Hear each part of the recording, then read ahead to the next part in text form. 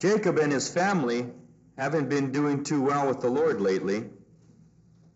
They've been living amongst heathens, people who don't know the God of his father, Abraham and Isaac. As a result of living around them, they've acquired some of the behaviors of the people who are idolatrous. Not only that, Dinah, his little girl, has been making friends with some of these people, and as a result of that, Dinah got herself raped. Well, her brothers didn't like that very much and went on into town and massacred all the men there. It's been a bad time for them as a family. God is beginning to work with Jacob again. And as we enter into chapter 35, we see God doing what he always does, initiating. And he's initiating this time with Jacob. And he says in chapter 35 of the book of Genesis, beginning with verse 1, "Then God said to Jacob, 'Arise, go up to Bethel and dwell there. Make an altar there to God who appeared to you when you fled from the face of Esau, your brother.' Jacob said to his household and to all who were with him, 'Put away the foreign gods that are among you, purify yourselves and change your garments.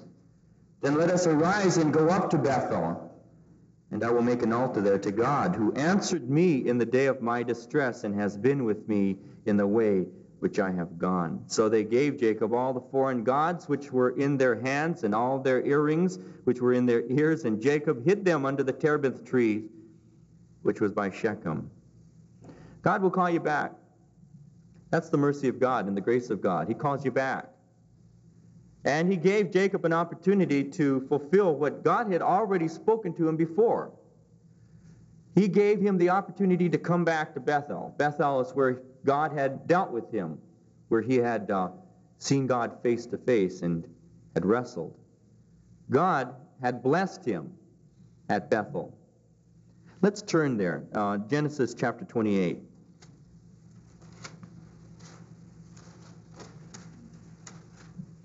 I'm going to look at verse 15. And I gave you, the reason we're doing this is I started mixing an occurrence in his life, and I wanted to get back and clarify that. Actually, this is where he saw the vision of the ladder and the angels going up and down on it. And when I said wrestle, that triggered something. I said, you better clarify that and make sure you don't give them bad information. So let's look at Genesis chapter 28. What happened is there was a ladder here, and it was a dream, and he saw in his dream a ladder. And God spoke to him in verse 15, and God said to him, "Behold, I am with you, and will keep you wherever you go, and will bring you back to this land, for I will not leave you until I have done what I have spoken to you." Then Jacob awoke from his sleep and said, "Surely the Lord is in this place, and I didn't know it." And he was afraid and said, "How awesome is this place! This is none other than the house of God, and this is the gate of heaven." Then Jacob rose early in the morning, took the stone that he had put at his head, set it up as a pillar, and poured oil on top of it. And he called the name of that place Bethel, but the name of that city had been Luz previously. And Jacob made a vow, saying, "If God will be with me and keep me in this way that I am going, and give me bread to eat and clothing to put on, so that I will come back to my father's house in peace, then the Lord shall be my God. And this stone which I have set as a pillar shall be God's house, and of all that you give me, I surely will give a tenth to you." Now God is calling him back to Bethel. God had promised him that he would bring him back, and he hasn't gone back yet. And he's been delaying, and he got himself in some trouble. And now God is bringing him back. So God has called him and said, "I want you to come back. I want you to come back to Bethel." And God will bring us back to the place where he first met us. And he wants us to come back, and he wants us to have a relationship, a renewed relationship with him. And the way that we have that is when we confess our sin to him. And that's why it's neat that we have that opportunity to say, "Lord, I have blown it. I have sinned, and I ask your forgiveness. And Lord, I want to return. I want to return to that first love relationship with you." And so this is what the Lord's doing to him. God's telling him, come back to Bethel. Make an altar there. So what does he do? He has to talk to his family. It appears that his family had begun to get a little paganized here. Not only his family, but his household, the entire household. And he told them, "Put away your idols. Put away those things that are keeping you from me. Put them away.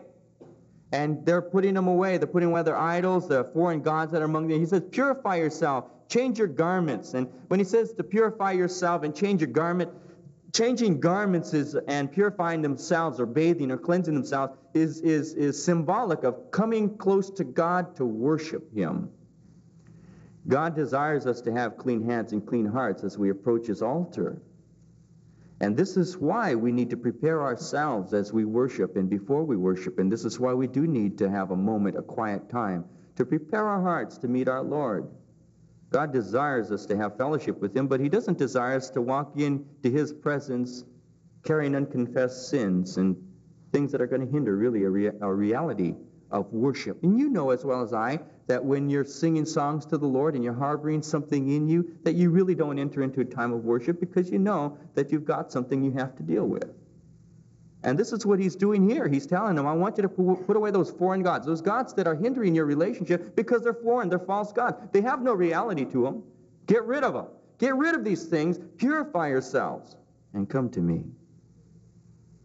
He says, let us arise, go up to Bethel. I will make an altar there to God who answered me in the day of my distress and has been with me in the way which I have gone. So they gave Jacob all the foreign gods which were in their hands and all their earrings. Earrings were symbolic of the idolatry that they were in bondage to, which were in their ears. And Jacob hid them. Now it's not as if he's just hiding them so he can come later on and pick them up. What that literally means is he buried them. He got them out of his sight. He buried them under a terebinth tree which was by Shechem. And they journeyed. And the terror of God was upon the cities that were all around them, and they didn't pursue the sons of Jacob. And Jacob came to Luz, that is Bethel, which is the land of Canaan, he and all the people who were with him. He built an altar there and called the place El Bethel. That literally means God of the house of God. Because there God appeared to him when he fled from the face of his brother.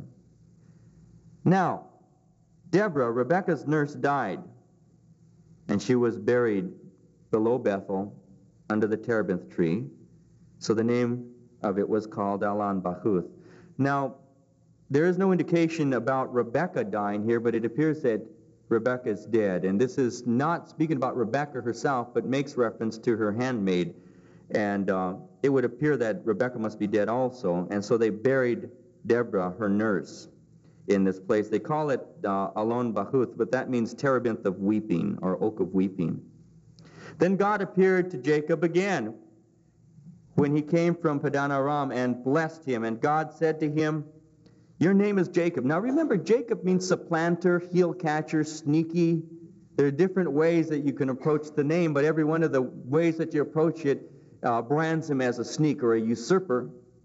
And he says, all your life you've been a usurper. All your life you've been categorized as sneaky and a heel catcher. But no longer shall your name be called Jacob. Israel shall be your name. Israel meaning a prince with God. So he called his name Israel. And God naming him instills in him a knowledge of the character God is developing in him. God gave to him a name that was demonstrative of the workings of God in his life. And he called him Israel. So he called his name Israel. Also God said to him, I am God Almighty. Be fruitful and multiply. A nation and a company of nations shall proceed from you, and kings shall come from your body. The land which I gave Abraham and Isaac, I give to you, and to your descendants after you, I give this land. So God is establishing his covenant with him at this point. God went up from him in the place where he talked with him. So Jacob set up a pillar in the place where he talked with him, a pillar of stone. And he poured a drink offering on it, and he poured oil on it. And Jacob called the name of the place where God spoke to him, Bethel, or the house of God. Then they journeyed from Bethel, and when there was but a little distance to go to Ephrath, Rachel, his wife, was travailing in childbirth, and she had hard labor. Now it came to pass, when she was in hard labor, that the midwife said to her, do not fear, you will have this son also. And so it was, as her soul was departing, for she died. She called his name Benoni. Ben in Hebrew means son of, and Oni means sorrow. She named him son of sorrow, but his father called him Benjamin, which means son of my right hand. And Rachel died and was buried on the way to Ephrath, that is Bethlehem. And Jacob set a pillar on her grave, which is the pillar of Rachel's grave to this day. And if you go to Israel and you're on your way to Bethlehem, your guide will point out the tomb of Rachel. They still have a pretty good idea where it is. Then Israel journeyed and pitched his tent beyond the Tower of Eder. And it happened when Israel dwelt in that land that Reuben went and lay with Bilhah, his father's concubine, and Israel heard about it. Notice this, I want you to notice this, because there's nothing else said other than the fact that Israel knew about it. He knew that his firstborn son Reuben went and slept with his concubine. Israel knew about it. This act cost him the blessing of the firstborn.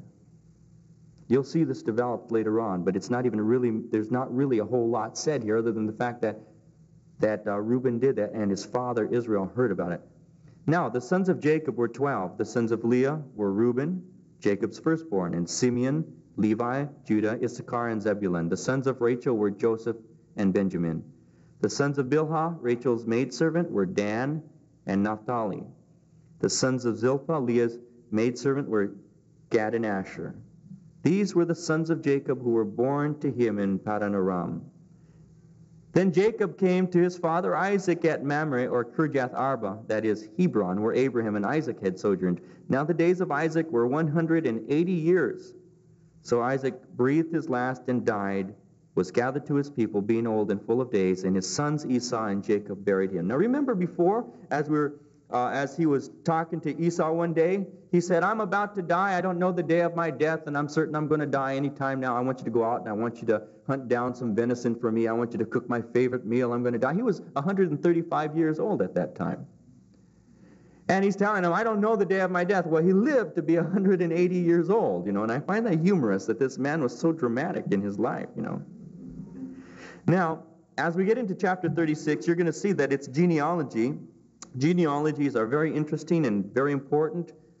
They're interesting to Bible scholars. They're interesting to people who are involved in setting up genealogies and recognizing the line of heritage and all, but I'm not really too interested in genealogies, and I don't want to read through all of chapter 36. If you want to read the genealogies, feel free to do that on your own, but I'll mention a couple things that are important in this genealogy. This is the genealogy of Esau, who is Edom. You're going to notice that Esau is mentioned as being Edom on 3 different occasions here in verse 1, and verse 8, and verse 43. He's mentioned to be Edom, which is a land, and the land of the Edomites, and he is the father of the Edomites, and this is the reason why he's mentioned as being Edom. It says in verse 6, Esau took his wives, his sons, his daughters, and all the persons of his household, his cattle, and all his animals, and all his goods which he had gained in the land of Canaan, and he went to a country away from the presence of his brother Jacob, for their possessions were too great for them to dwell together, and the land where they were strangers could not support them because of their livestock. So Esau dwelt in Mount Seir. Esau is Edom. Mount Seir is southeast of the Dead Sea, and the capital city of this area of the Edomites was the rock city called Petra, which is in history a beautiful place. It was almost impregnable, and it's a place very, very, very likely the Jews will flee to during the days of the tribulation for safety. Now, one of the names of his sons that you'll recognize is listed in verse 12. Timnah was the concubine of Eliphaz, Esau's son, and she bore Amalek to Eliphaz. Amalek is the father of the Amalekites. They were the first people to oppose Israel's entrance into the Promised Land. And the Amalekites were opposers to the children of Israel. You'll notice that many of these people are called in the King James dukes. Literally, a duke was a chieftain. He was a tribal chief. Or they called themselves the dukes. They took upon themselves a title. And you see all the names, the dukes, the different dukes, you know. And basically that's what you see in this. You see the genealogy of Esau. You see some interesting things. There is speculation, and I will not teach this as fact because it isn't established fact. But it's interesting because Eliphaz, as you see him in verse 11, the name Eliphaz also appears in the book of Job as one of the comforters who came to him. And he was recognized as being a Temanite. It's very possible that Eliphaz is the same individual who came and spoke to Job. But we're really not sure as to whether or not that's true. But as I said, if you'd like to go through this, it can be interesting if you're interested in genealogies. Let's get into chapter 37. Now Jacob dwelt in the land where his father was a stranger, in the land of Canaan. This is the genealogy of Jacob. Now, we're going to get in, at this point, into a man who takes up more space in the book of Genesis than any other single individual. We're going to get into the life of Joseph. In the life of Joseph, you see him as being a type. He is a man who is very much like a type of Jesus Christ. And you'll see his character and you'll see his behavior as we go through it. And let's look at him, and I'll point some things out as we go through this. This is the genealogy of Jacob. Joseph, being 17 years old, was feeding the flock with his brothers. And the lad was with the sons of Bilhah and the sons of Zilpah, his father's wives, and Joseph brought a bad report of them to his father. Now in verse 2, when it says he was feeding the flock with his brothers, that word feeding is a word that means shepherding. And it appears that Joseph, though he was young, he was the second youngest son, was honored by his father and was an individual who had character and responsibility. And as a shepherd over his father's flock, he was there with his brothers. He was there with Dan and Naphtali, Gad and Asher. And he was shepherding the flock.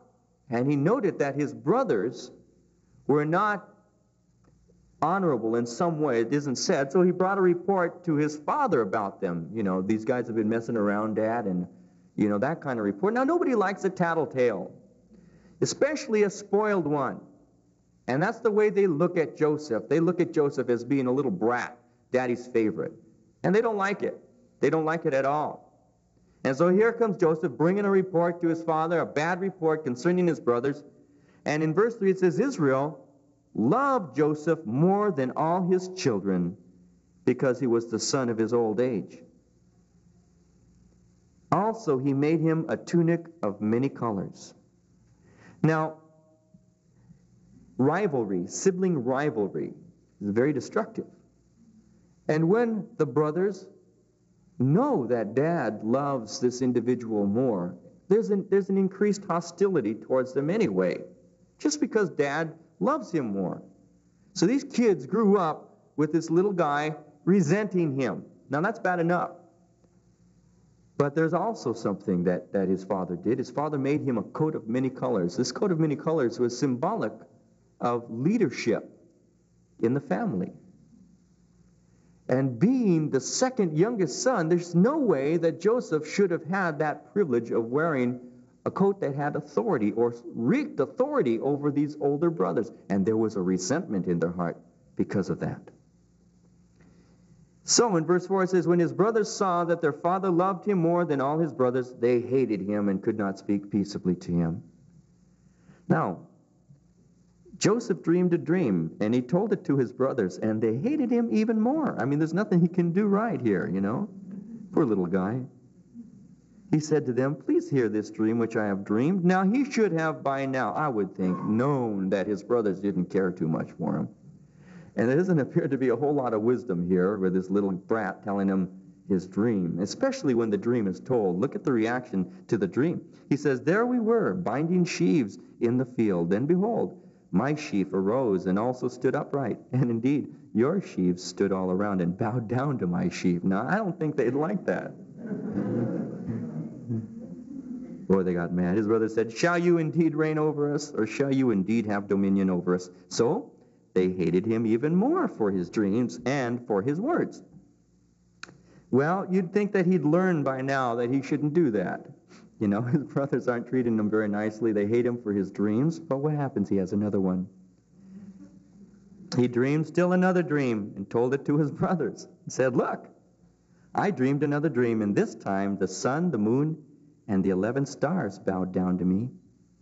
So he told it to his father and his brothers, and his father rebuked him and said to him, what is this dream that you've dreamed? Shall your mother and I and your brothers indeed come to bow down to the earth before you? So his father gets a little uptight, and his brothers, here in verse 11, envied him. But his father kept this in his mind. In other words, he didn't dismiss it. He just pondered it. And he thought about it. And thought, perhaps this is true. We'll see in the future. Well, his brothers are upset at him. They're mad at him because he's been having these dreams, and these dreams signify that they're going to be serving him, and they're sick of him being their boss, and they're sick of him wearing this silly little coat around, and he's just a kid, and what does he know? And so his brothers went to feed their father's flock in Shechem, which is in Samaria, modern Samaria, which is 50 miles north of where they were living at that time. Israel said to Joseph, are not your brothers feeding the flock in Shechem? Come, I will send you to them. So he said to him, here I am. Then he said to him, please go and see if it is well with your brothers and well with the flocks, and bring back word to me. So he sent him out of the valley of Hebron, and he went to Shechem. Now a certain man found him, and there he was, wandering in the field.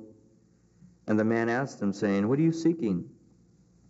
So he said, I'm seeking my brothers. Please tell me where they're feeding their flocks. And the man said, they've departed from here, for I heard them say, let us go to Dothan. Now Dothan literally means 2 wells.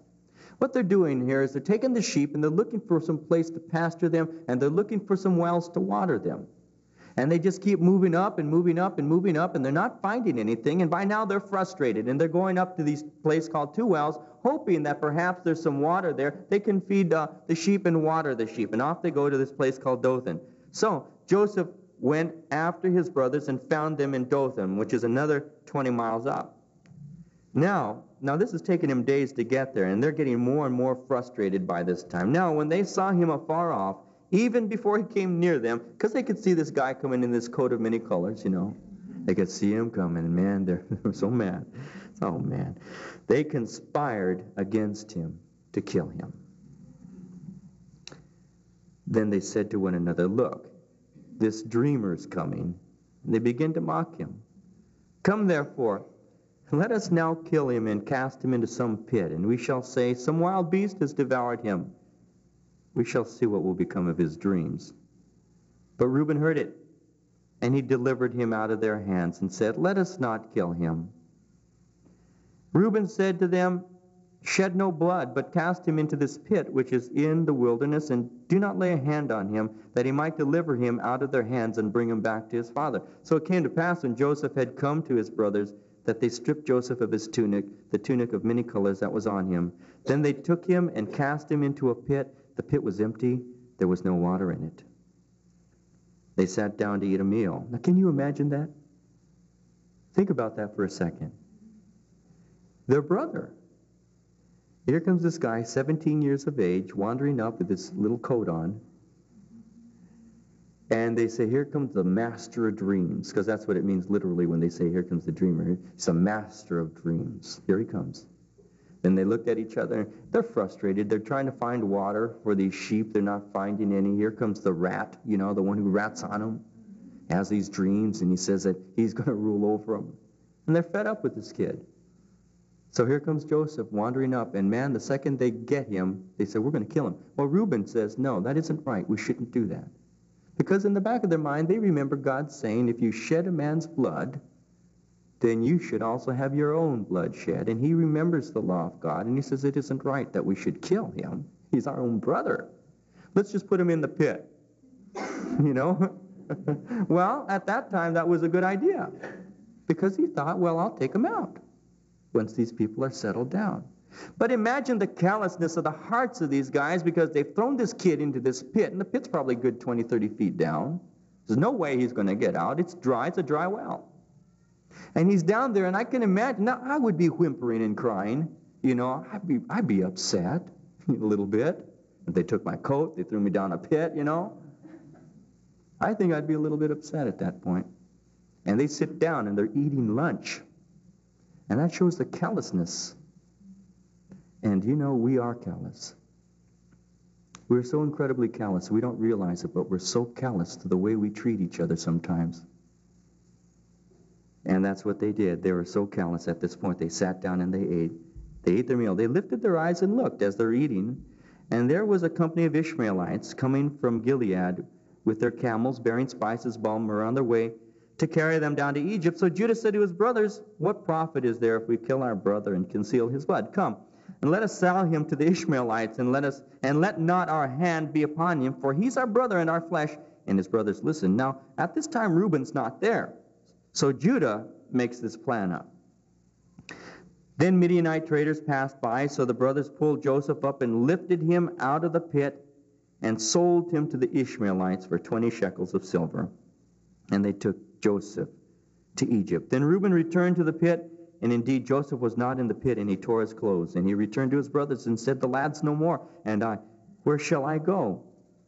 So they took Joseph's tunic, killed a kid of the goats, and dipped the tunic in the blood. Then they sent the tunic of many colors, and they brought it to their father and said, "We have found this.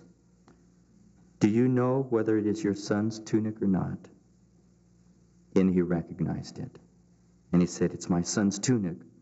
A wild beast has devoured him. Without doubt, Joseph is torn to pieces." Jacob tore his clothes, put sackcloth on his waist, and mourned for his son many days. All his sons and all his daughters arose to comfort him, but he refused to be comforted. He said, "For I shall go down into the grave to my son in mourning." Thus his father wept for him. You got to put yourself in this man's place. He loved this man. He loved his son.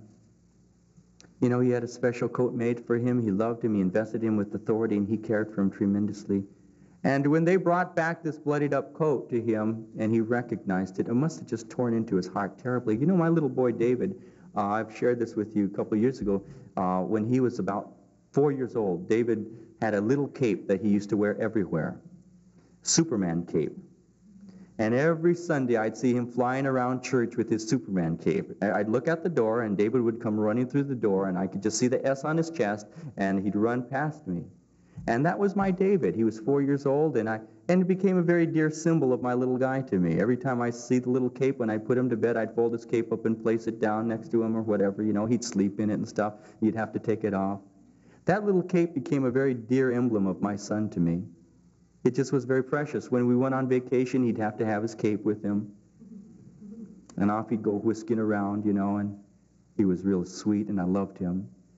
But do you imagine if he'd have died, you know, and they'd have brought a mangled little cape to me, how I'd have felt?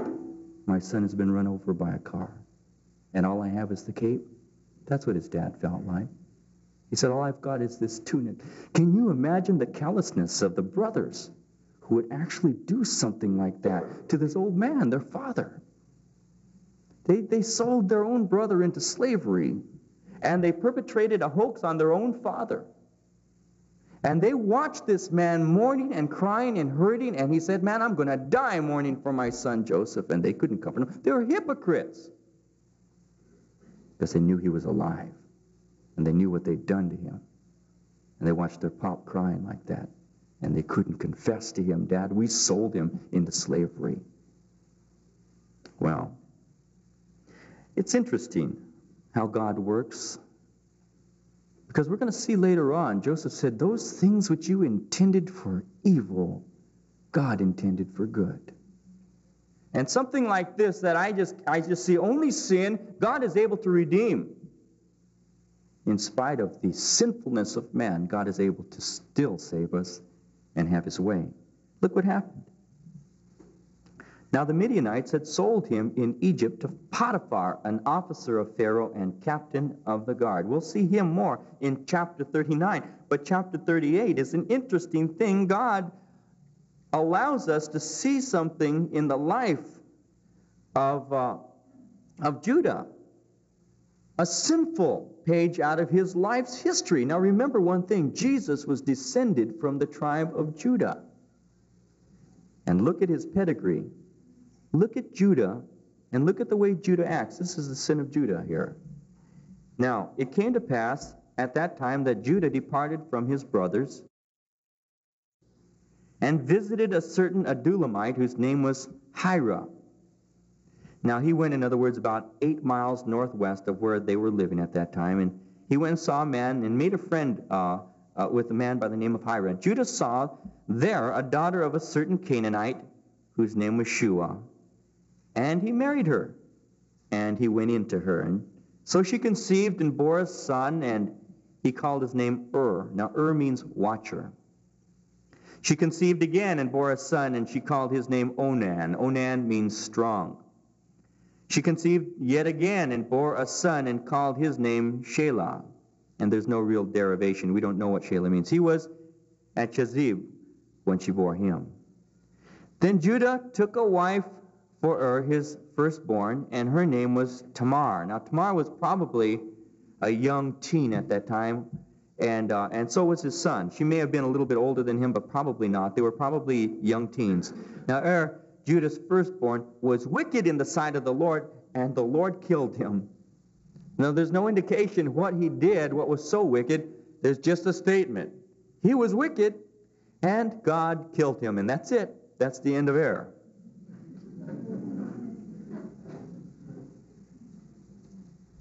Well, let's see what other qualities Judah's sons have. Judah said to Onan, "Go into your brother's wife and marry her and raise up an heir to your brother." Because the custom was, if one of the brothers died, leaving no seed, that his brother, his younger brother, would take the wife to himself, would father children through her, and the children would be the heirs of his brother, his older brother. So he said to Onan, "Go in your brother's wife, marry her, and raise up an heir to your brother." Onan knew that the heir wouldn't be his. And it came to pass, when he went into his brother's wife, that he emitted on the ground, lest he should give an heir to his brother. So he didn't consummate totally. He went and he fulfilled marital obligations with the woman, but rather than ejaculate within her, he withdrew from her and spilled his seed on the ground.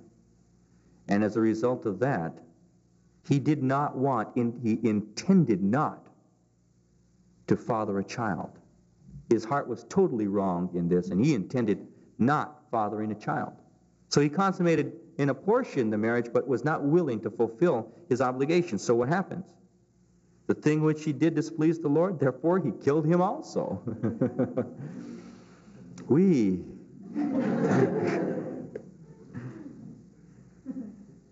Then Judah said to Tamar, his daughter-in-law, "Remain a widow in your father's house till my son Shelah has grown." Now, Shelah is not very much younger than both and Onan, but I'm certain at this time Judah's afraid of losing his third son. His 3 sons apparently are wicked kids. So he says, "Remain a widow in your father's house till my son Shelah is grown." For he said, lest he also die as his brothers did. And Tamar went and dwelt in her father's house. Now, in the process of time, the daughter of Shua, Judah's wife, died. And Judah was comforted and went up to his sheep shearers at Timnah, he and his friend Hira, the Adullamite. It's interesting. I have a feeling that his wife must not have been a very great joy in his life. He named his firstborn son. She named the other 2. And it appears that Judah was attempting to do things correctly according to the teachings of his fathers. But it also appears, just by watching what happened in the lives of his children, that the children were going in the ways of the Canaanitish mother and were rejecting the ways of Judah. That's what appears to me here. And I think he had some problems with this lady. You know, it's not usual that they only have 3 kids. He came from a pretty large family. Apparently, they hadn't been getting along for a while, because it says that they had the 3 kids. She died, and he was comforted. And he left to party. Because that's what happens when they go to shear their sheep. He went up with his sheep shearers at Timnah, he and his friend Hira. So he and Hira went bowling. That's kind of what it is. They left, to go enjoy themselves. And he was comforted. It didn't take much time. And he said, hey, let's go party. And he says, all right. It was told Tamar, saying, look, your father-in-law is going up to Timnah to shear his sheep. So she took off her widow's garments. Now she's been waiting for a while here to have Shelah given to her, because she appears to be more honorable, and she's just waiting for him to fulfill his obligation here. So she took off her widow's garments, and she's been wearing these garments that make her obviously a widow. If you ever go to Europe, you'll find that women still to this day wear widow's garments. In Greece, while I was in Greece, the women will wear black. In Mexico, they do it in Mexico too. They'll wear black as widows, always, every day. And they do that in Greece all the time. They're called the widow's garments. She covered herself with a veil and wrapped herself and sat in an open place which was on the way to Timnah, for she saw that Shelah was grown. So Shelah obviously was going with his dad to go shear some sheep. And she saw him coming up there with Judah, and he was grown. And she's thinking to herself, how come she hasn't gotten this guy as her husband yet? She saw that Shelah was grown, and she was not given to him as a wife. Now she's dressed like a prostitute there, sitting on the side of the road. So when Judah saw her, he thought she was a harlot because she had covered her face. Then he turned to her by the way and said, this is a classic line, please let me come in to you.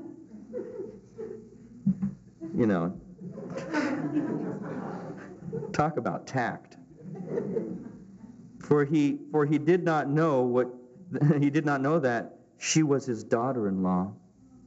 So she said, what will you give me that you may come in to me? He said, I'll give you a young goat from the flock.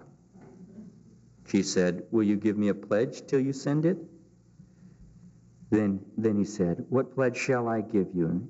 So she said, your signet and cord and your staff that's in your hand. Then he gave them to her and went into her, and she conceived by him. So she arose and went away, laid aside her veil, and put on the garments of her widowhood. Judah sent the young goat by the hand of his friend, the Adullamite, to receive his pledge from the woman's hand, but he didn't find her. Then he asked the men of that place, saying, where's the harlot who was openly by the roadside? And they said, there was no harlot in this place. And he returned to Judah and said, I cannot find her. Also the men of the place said, there was no harlot in this place. Then Judah said, well, let her take them for herself, lest we be shamed. For I sent this young goat, and you haven't found her. It came to pass about 3 months after that Judah was told, saying, Tamar, your daughter-in-law has played the harlot.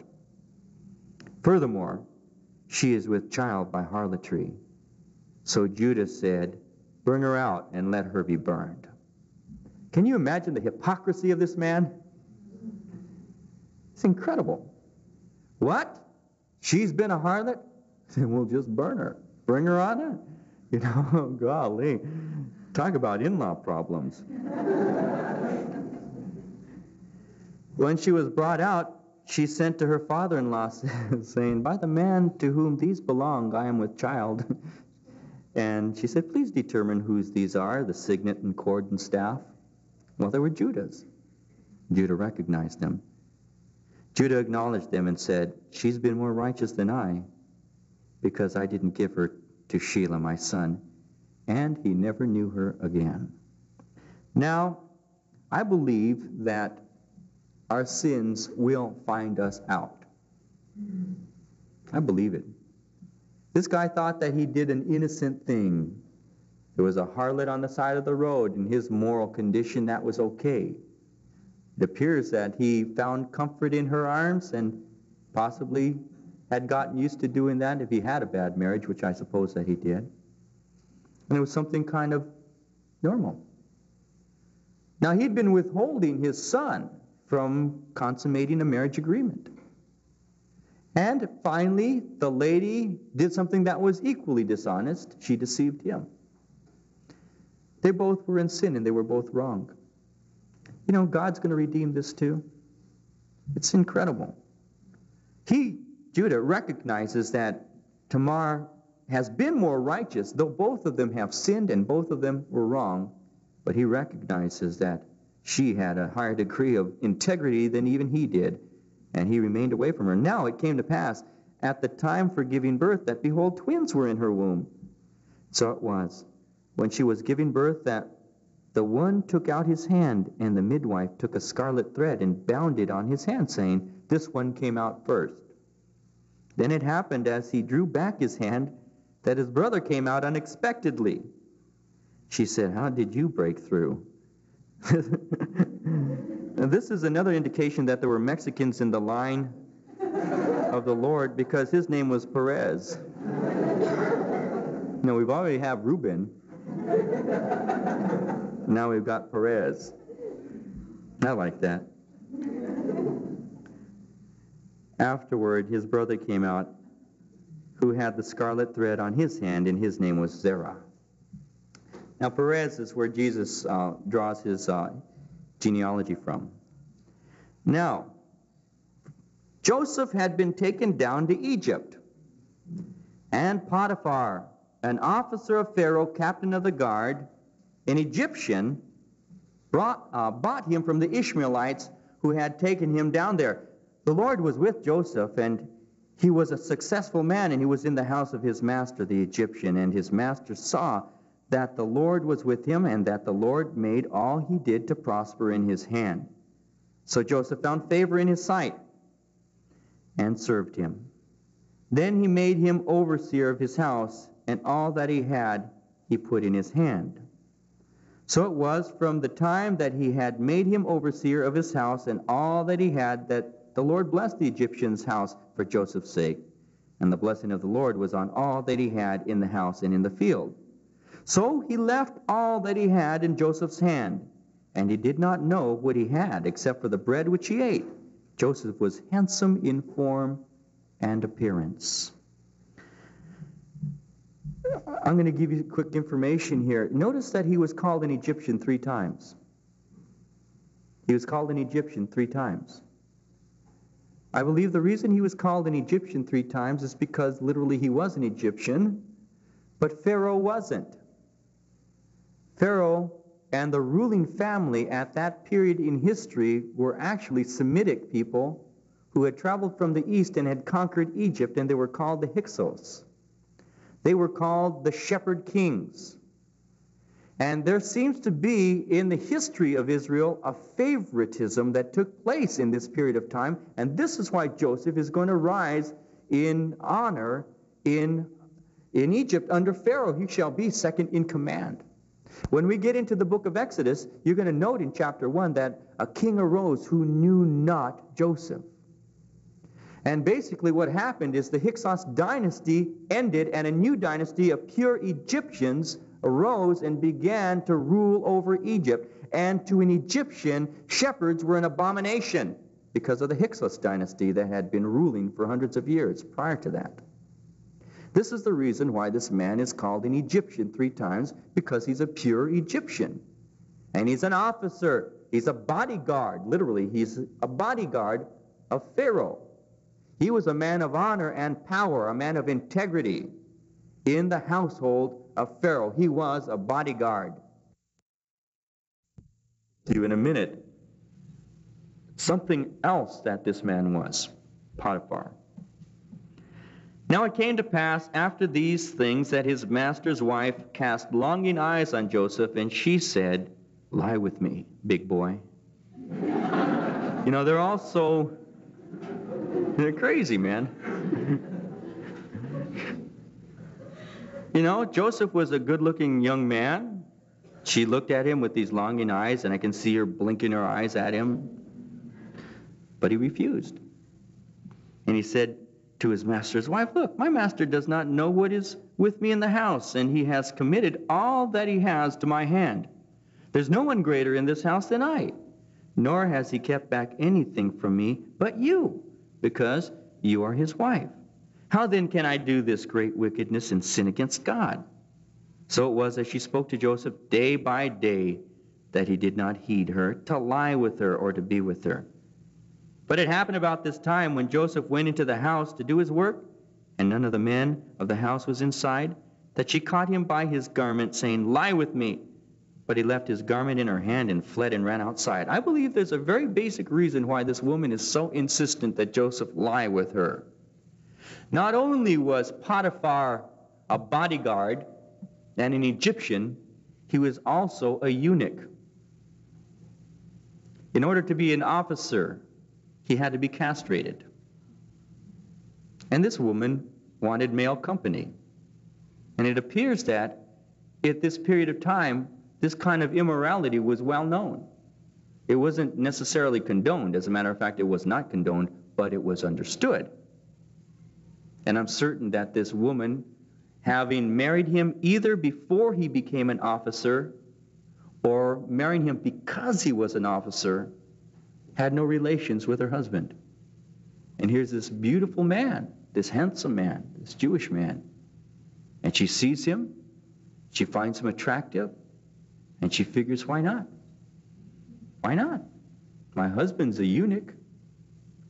And so she begins to make a play for him constantly, every day she's telling him, not in even a subtle way, have an affair with me. When you look into the life and character of Joseph, though, you see the character of a godly man. The Bible says in 1 Corinthians chapter 6, verse 18, flee fornication. And I really see in the life of Joseph a man who literally fled fornication. You know, unfortunately for many of our youth, we have an oversaturated understanding of sex, and it is instantly gratified. Anything that you want to do, you should do, and it's all right amongst consenting adults, we're told.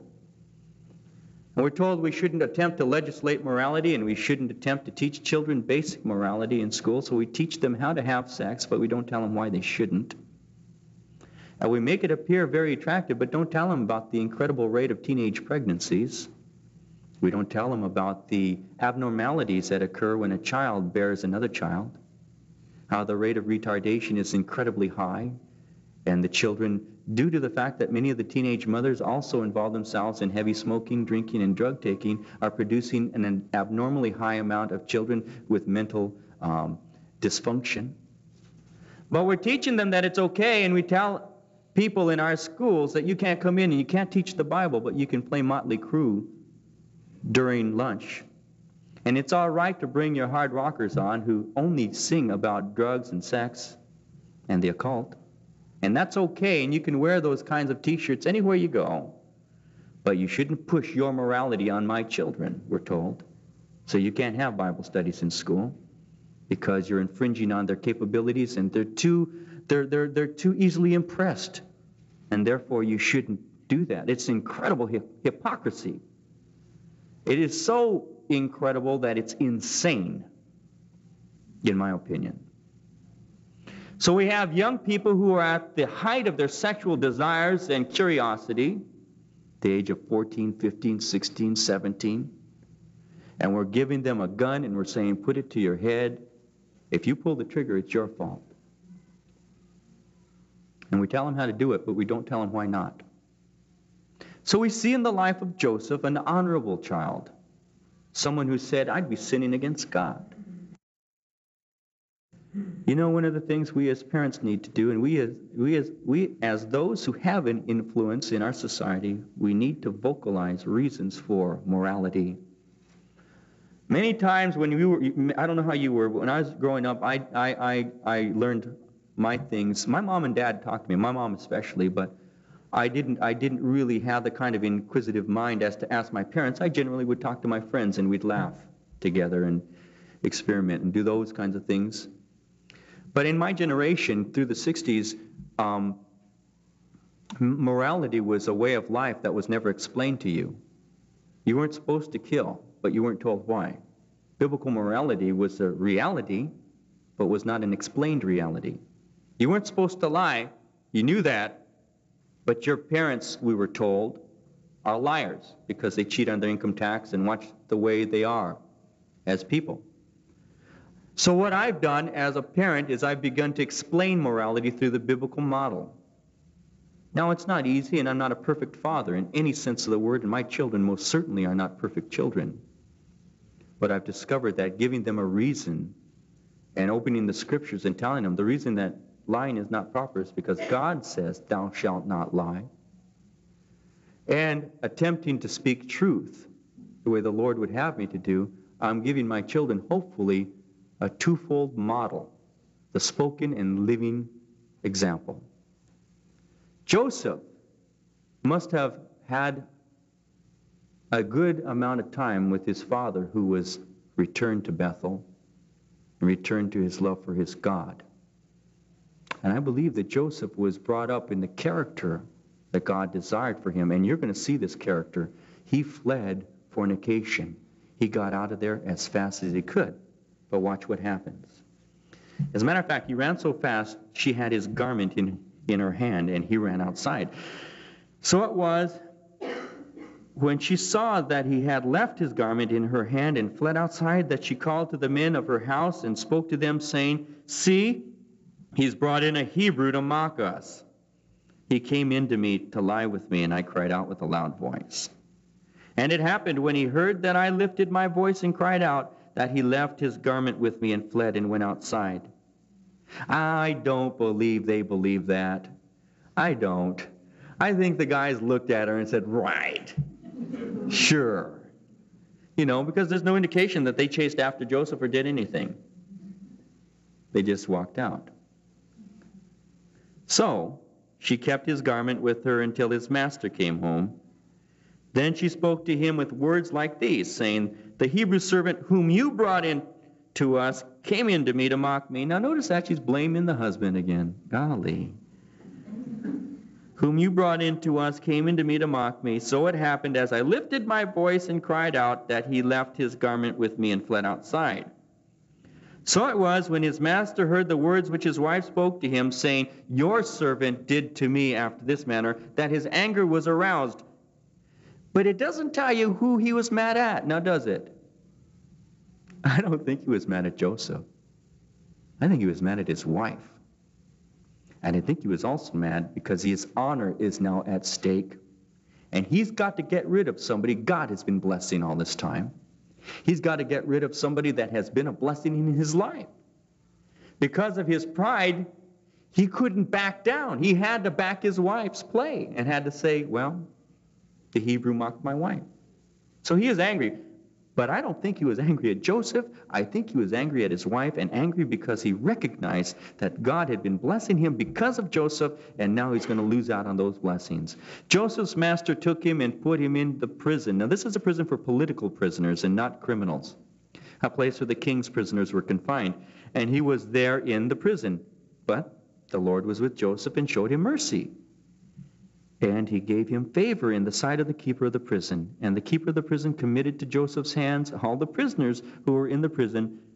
Whatever they did there, it was his doing. The keeper of the prison did not look into anything that was under Joseph's hand, because the Lord was with him. And whatever he did, the Lord made it prosper.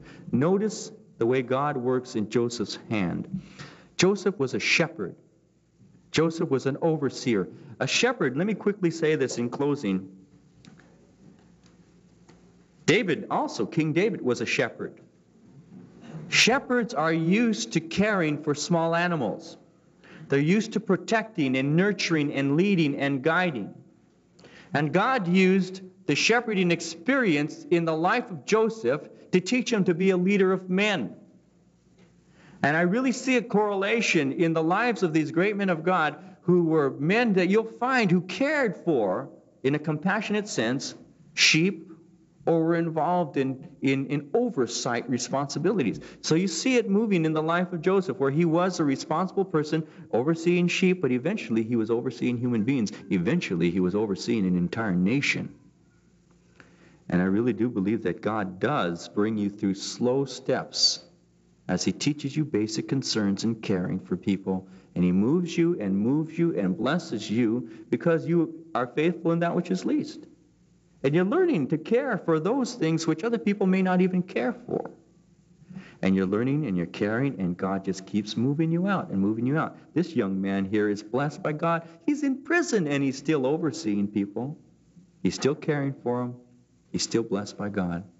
And we're going to see in the life of Joseph that even when the circumstances cry out, be bitter, he sees God.